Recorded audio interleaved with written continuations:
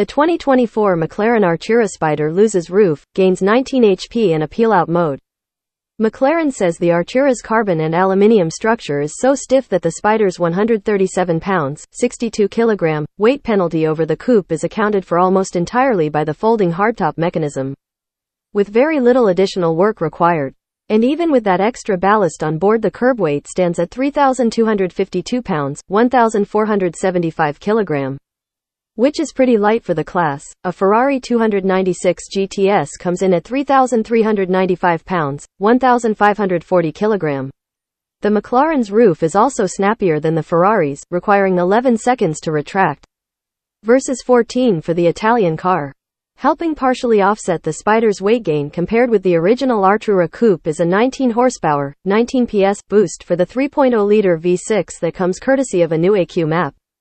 That takes the ICE unit's output to 596 horsepower, 605 PS, to which is added the 94 horsepower, 95 PS, produced by the electric motor stashed inside the dual-clutch transmission. In total, the Artura Spider, and every other MY25 Artura, because the mods are being rolled out to coupes, too, now pumps out 690 horsepower, 700 PS, and 531 pound-feet, 720 Newton-meters of torque.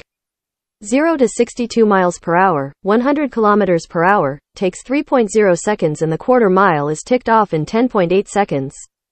The first number being identical to the pre-Power Boost coupes, the post-upgrade hardtop could be faster, and the second one only a tenth longer.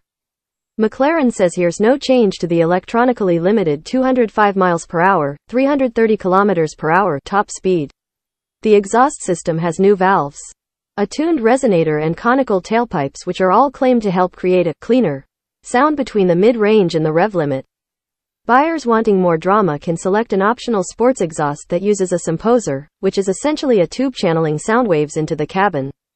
Other upgrades include improvements to the suspension and transmission to make both respond more quickly, revised ABS calibration, and a small range boost in electric mode from 19 miles, 31 kilometers, to 21 miles, 33 kilometers.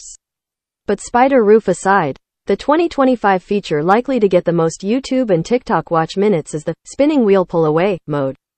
Supercars usually look really lame when pulling away hard from a dead stop unless you've got launch control activated, and that can often be a pain to set up.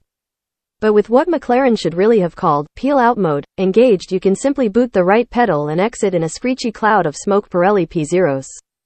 That's a fun idea from a company who was once so buttoned up it wouldn't even let owners switch the ESP off.